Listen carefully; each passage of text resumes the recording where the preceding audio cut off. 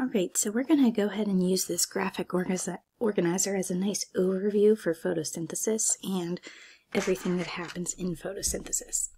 For photosynthesis, our general equation, or generally what's going to happen, is that we're going to have carbon dioxide, and I'm writing this in red because these are going to be the reactants. So we have carbon dioxide and water, and we will add in some sunlight. And from that, we will produce oxygen and glucose, or sugar. If we were to write this as a chemical formula, it would look like this, where we would say that we had 6 CO2 plus 6 H2O, add in some sunlight, which provides the energy, and then we would get 6 O2 plus C6H12O6. Whenever we talk about photosynthesis, this is something that's going to be happening in a plant or in something that is an autotroph. So we have our leaf, which is going to be an autotroph, meaning that it makes its own food.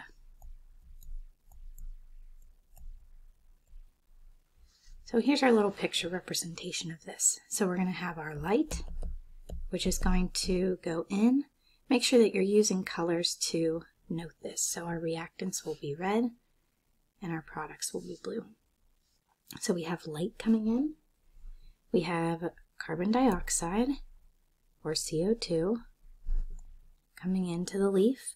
It's going to enter through something called the stomata, which are going to be little pores or little holes in the bottom of the leaf. And then we also have water, or H2O, which is going to be another reactant for photosynthesis. Out of photosynthesis, we're going to get oxygen. So we'll get oxygen here. I'm making that in blue for my products. And then we'll get glucose, which is just my little cupcake over here.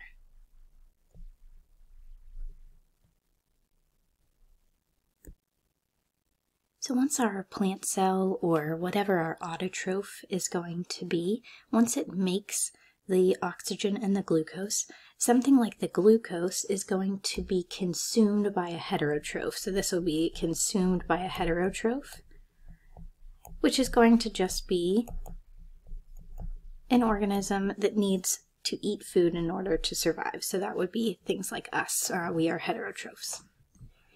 Now, we're going to go ahead and talk a little bit about the structure of the chloroplast.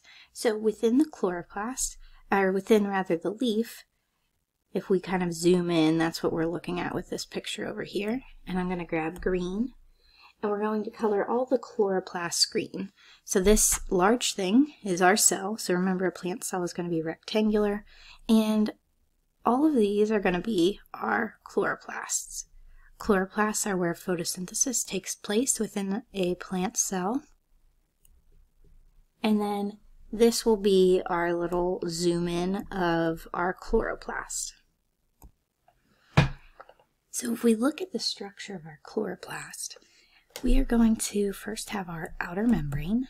So our chloroplast has a double membrane, which we had talked about earlier in the year when we looked at the endosymbiotic theory and talked about how chloroplasts were ancient prokaryotes that would have been kind of engulfed into another cell. So it has an inner and an outer membrane. So we have our outer membrane, and then we also have our inner membrane.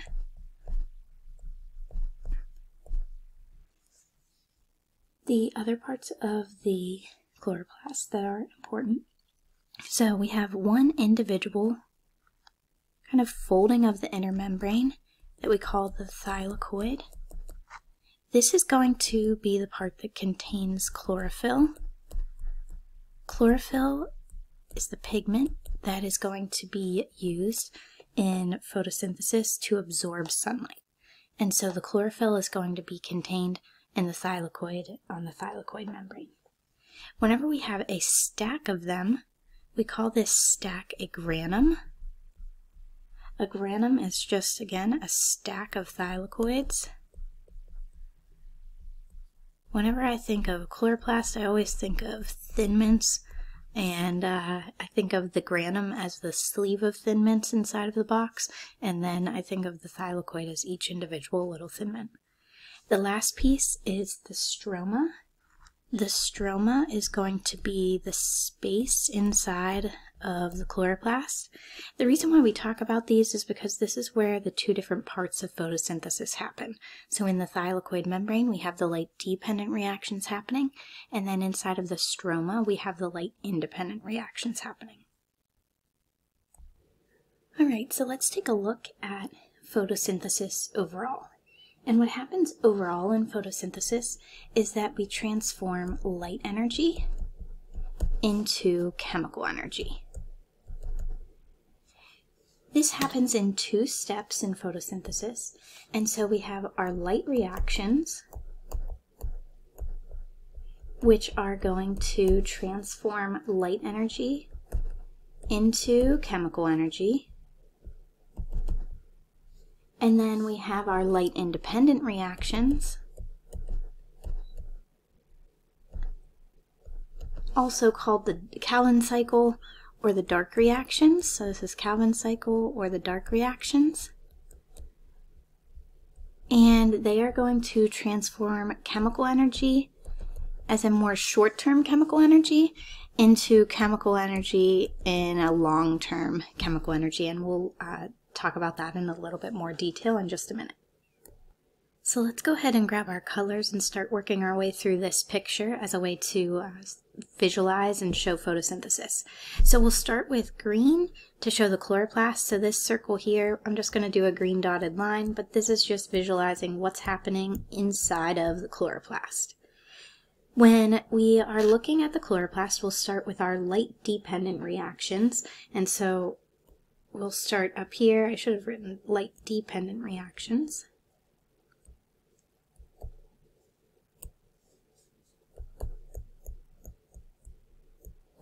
But this is going to take place, or these are going to take place on the thylakoid. So I'm just going to circle these in green.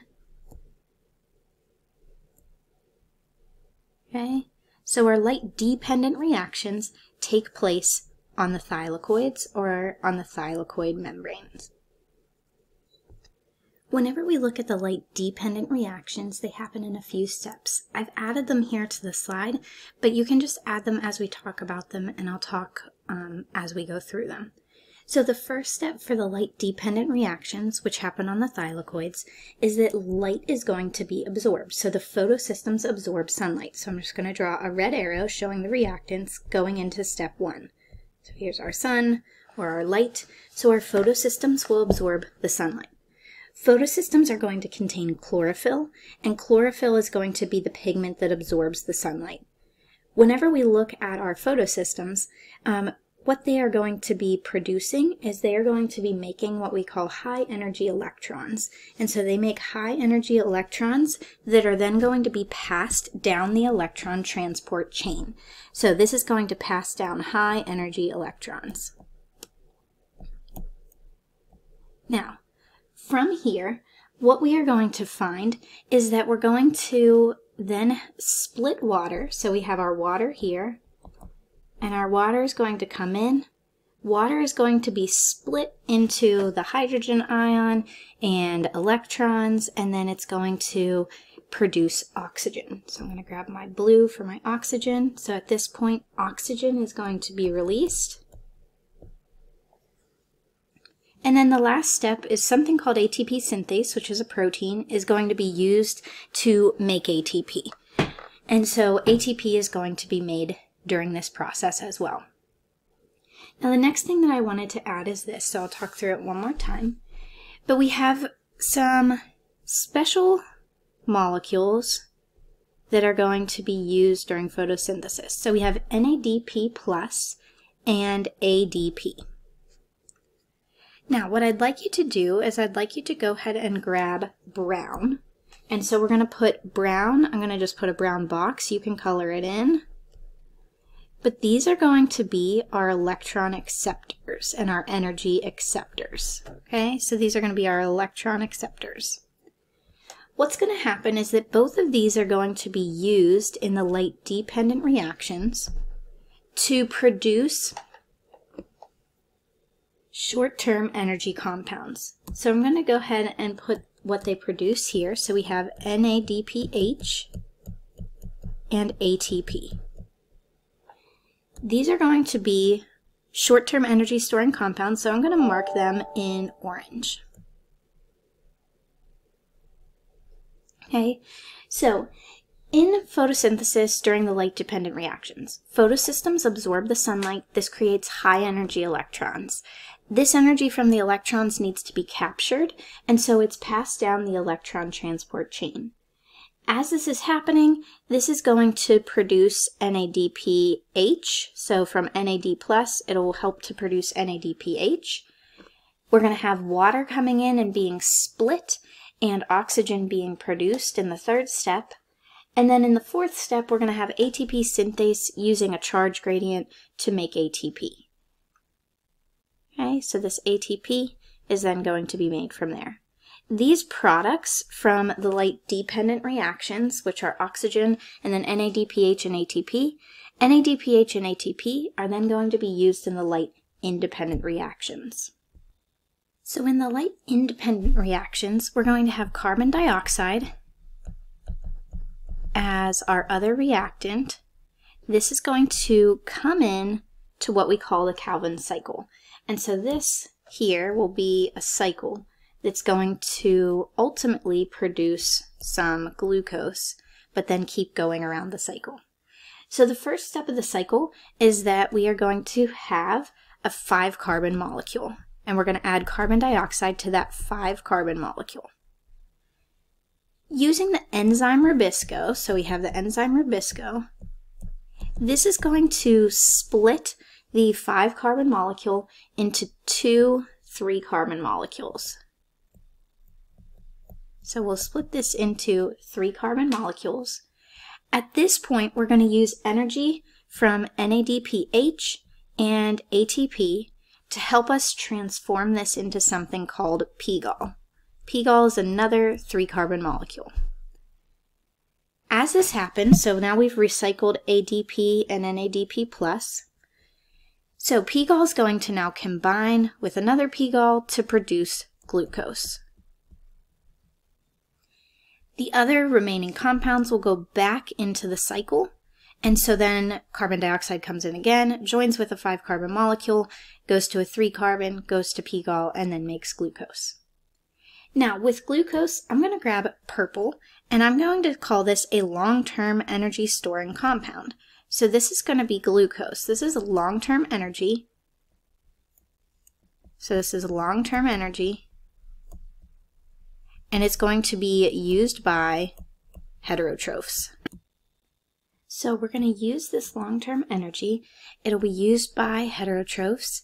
Heterotrophs will break it down in cellular respiration and then ultimately use it for processes like active transport. But we'll talk about that later whenever we look at cellular respiration.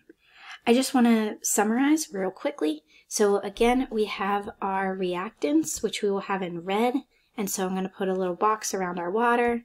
We have sunlight, which isn't really a reactant, just part of what we need, and then carbon dioxide. You could see where they come in for each part. And then we have our products, which will be our oxygen and our glucose. The last one thing I forgot to color is our stroma. So our stroma is all of the space. I'm going to take yellow. Stroma is all of our space inside of the chloroplast, and this is where the light-independent reactions take place. Finally, with the transformation of energy, we transform light energy into chemical energy, and I'm going to put an orange box around this because this is chemical energy in the form of ATP and NADPH. Then we're going to take that chemical energy and we're going to transform it into long-term chemical energy. So this is going to be into glucose or into long-term chemical energy, versus whenever we transform it here, which will be more of a short term. So, light-dependent, Light-independent reactions, those are the two parts of photosynthesis.